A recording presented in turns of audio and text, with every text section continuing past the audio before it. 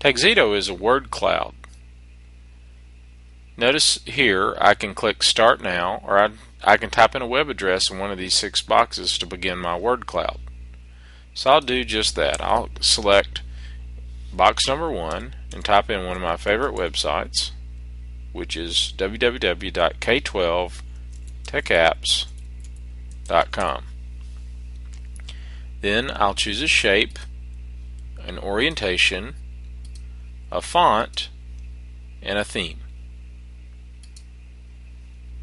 Then select Submit. From there, Tagxedo will create a word cloud for you. Voila! Now if you like to, you can change your colors by using the respin button. You can also change your theme very quickly, as you can see here.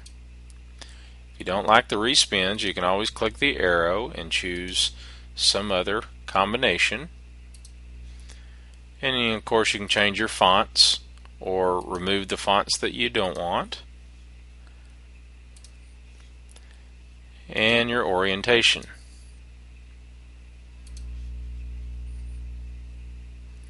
Now if you don't like your layout, you can spin that around so it moves your letters around or words around.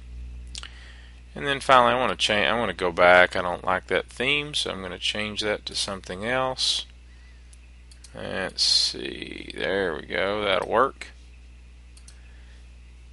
And then finally, when you get down to shape, you can either show the shape or you can switch the shape to something else that you may like. Now that I have everything done, I can click Save, and you can see I can save it out in a variety of ways. In this case, I want to just make it a fairly small image, and so I'll save it as a PNG formatted picture, and then you can name it whatever you like. So I'll save this on my desktop, and then you can see I can share it on Facebook or Twitter or any other place that I like. So anyway, that's a brief introduction to this great little tool called Tagxedo, which is a word cloud